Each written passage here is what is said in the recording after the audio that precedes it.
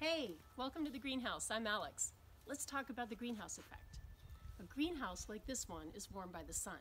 The sunlight shines through the plexiglass roof and walls, and it warms up the interior of the greenhouse. Sunlight is mostly in the visible part of the spectrum.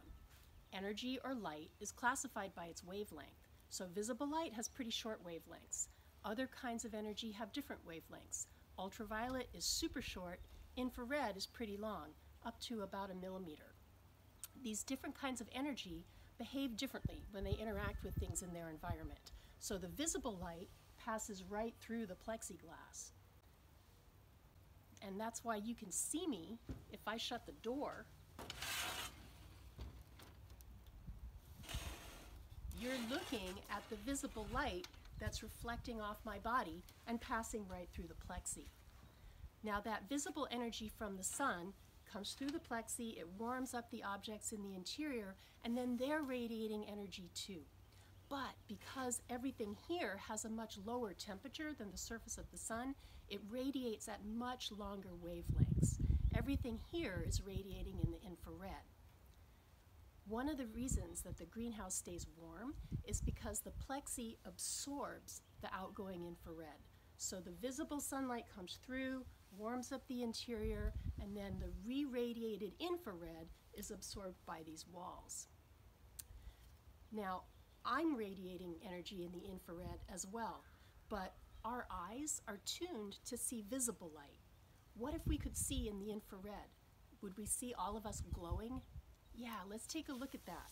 If we have an infrared camera, we can observe the world in both visible and infrared light.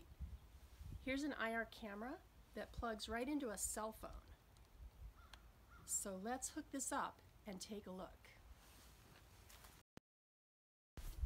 Okay, now let's switch to infrared. This image is color-coded so that blues and purples indicate cooler objects, and orange, yellow, and even white indicate much warmer objects. Notice that my face is really warm, and so is everything else in the greenhouse. Now, let's close the door. Whoa, where did everything go? Let's do that again.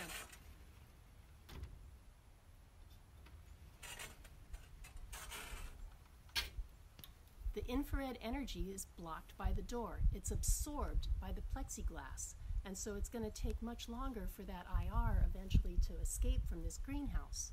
Now, when we talk about the greenhouse effect in the context of global climate, this is what we mean. Most gases in the atmosphere allow visible light to pass through. The light's absorbed by the Earth's surface, and then it's re-radiated at long infrared wavelengths. Other gases in the atmosphere absorb this infrared energy, just like the glass in the greenhouse. Carbon dioxide and methane are both infrared absorbers, and in fact we call them greenhouse gases. They absorb the outgoing infrared energy radiated by the Earth, and they keep the atmosphere warm. A small amount of greenhouse gases is good for us. It keeps the Earth warm enough for living things to thrive. But too much greenhouse gas warms the atmosphere more than our ecosystems and human communities can tolerate, and that begins to cause problems.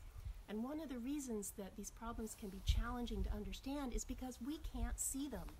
But fortunately, we can use some cool tools like our infrared camera to visualize the invisible and to understand it better. How cool is that?